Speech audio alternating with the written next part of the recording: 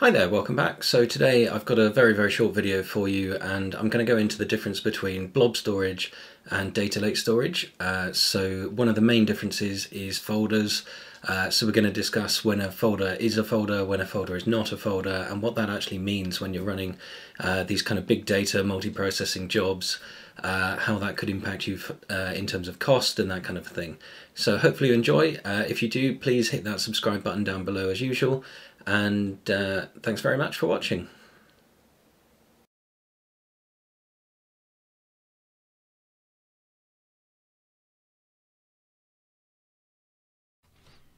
So you may have seen this dialog in Azure Storage Explorer when you've been trying to create a new folder.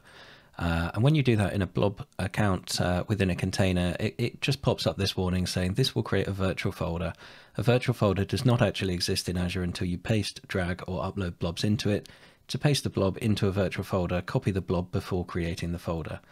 And this is effectively telling you that there is no support for folders in blob storage. It's not saying it explicitly enough to kind of get across what's happening. What actually happens is when you create a virtual folder and then put things into it, all the interface is doing is then just renaming the blobs that you're copying in and prepending the folder name that you've put on there. So when you create those blobs, it will just rename them. When you delete the blobs, effectively the folder remains until the last blob is deleted, and then the folder's gone. It's not an actual thing on the file system. There's no record of it anywhere other than in this tool, the Storage Explorer. It knows about it locally and it knows you're intending to use it, but if you never put any blobs into it and then you went up into the Azure portal, you would not see that folder there because there's nothing in there, and the folder's not an actual object on the file system. So here I've set up two text files. These are obviously not blob storage, they're not data lake. This is just here to show you how this works, what's actually going to be going on behind the scenes when you are kind of working with these things, and then we'll talk about what the kind of effect of that is. So over here on the left we have got Blob Store, and Blob Store looks like it supports folders. You can absolutely put what looks like a folder name in. You can have the / in there. And when you're looking in Storage Explorer or things like that, then you will be able to browse by folder. It will show you the hierarchical view of this, but it's not hierarchical behind the scenes, and that's very important. On the other side, we've got Data Lake Store, and that does support actual hierarchies, and that has some very real consequences. So let's say that we have copied these 9 files into our Blob Store and we want to rename that folder. So this could be an operation when you're running some kind of big data job where the output is kind of cached into a temporary folder, and then at the end of the job you might rename that folder to the final destination rather than copying those files out. So this is pretty important.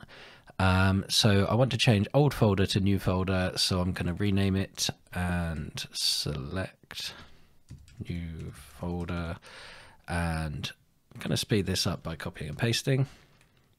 So I'm going to do this, and I have to do every single file, and it takes forever. So you can see how long that's taking me. Obviously a computer is doing this quicker because it's not having to select stuff and paste it. But the point here is that I had to do it to every single file. And behind the scenes, the storage engine does have to do this for every single file when you're working with blob storage, because it doesn't support hierarchies. And then over on the data lake side, I just do that, and all of the files are now in a different folder. So the file operation was actually done on the file table behind the scenes rather than against each individual file. Now, the reason that this is important is for these 9 files that took, 10 seconds, something like that for the blob, and 1 second, let's say, for the data lake. In real life, you wouldn't have 9 files. You could have a billion files, and each one of those is going to take 20 milliseconds, and that's going to add up to quite a lot of time. Now, why is this important, you may ask? it's just blob storage, it's not very expensive, that's not really a big consideration to me. Even storing those files is not going to cost me very much, and the cost difference between these two is fairly small. Well, that may be true, but just remember that you could have a 20 node cluster that is changing the names of these files. You could have a 60 node cluster running with very large machines that's costing you $10,000 an hour to run and do that processing. So your job itself could take 1 hour, and let's say that it is taking $10,000 an hour to keep that cluster up and running. So that will cost you $10,000 to process your data. If you are using Data Lake Store and at the end of the job you rename the folder, that will take approximately 20 milliseconds to complete the folder rename, so it's not going to cost you any more money, possibly 1 or 2 cents. If you were using blob storage, it could take an hour to rename all of the files within that folder, and that's going to add $10,000 to the cost of your processing, because you've got this huge cluster that's just sitting there renaming files. And that's not a very efficient use of time, it's not a very efficient use of money, and that's why it's important to understand the difference between these things. So now I'm going to do the next kind of demonstration for you. So we've just done a rename and shown that that took a lot of time on the blob storage. So now what we're going to do is a delete operation. And you may have found this in the interface, where in blob storage you're not able to just right click on a folder and delete it, because that folder doesn't exist. So in Data Lake Store, we do a single operation, we just delete the folder, all of the files are gone.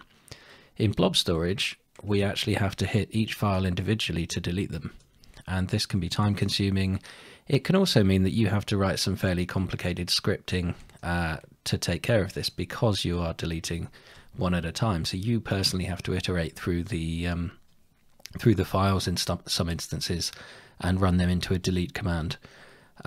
So again, this is exactly the same concept as before. You have a large cluster that's running, it's manually deleting individual files, and that could take a lot longer, and therefore that's going to add to your costs and the length of your jobs. So if you've got people that are waiting on this data, one of them is going to take significantly longer to finish those jobs. That means that the data arrives later.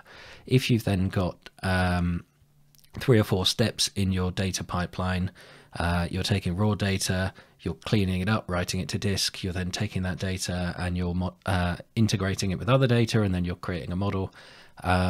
Each step of that could add extra time just because you're doing this extra processing. That's not to say that Data Lake Store is the correct answer every single time. Obviously it's not, otherwise Blob wouldn't exist. So just make sure that you're aware of the trade-offs between the two of these, and make sure that you're using the right one for the thing that you're doing at the time. So hopefully you found that interesting and learned a bit about the difference between Blob and Data Lake Store, and the difference between what is a folder, what isn't a folder within this system, and how that's going to affect your kind of costs. If you enjoyed the video, please subscribe below, check out the other videos on the channel, and obviously the GitHub repository. Smash that like button, and I will see you next time. Thanks very much.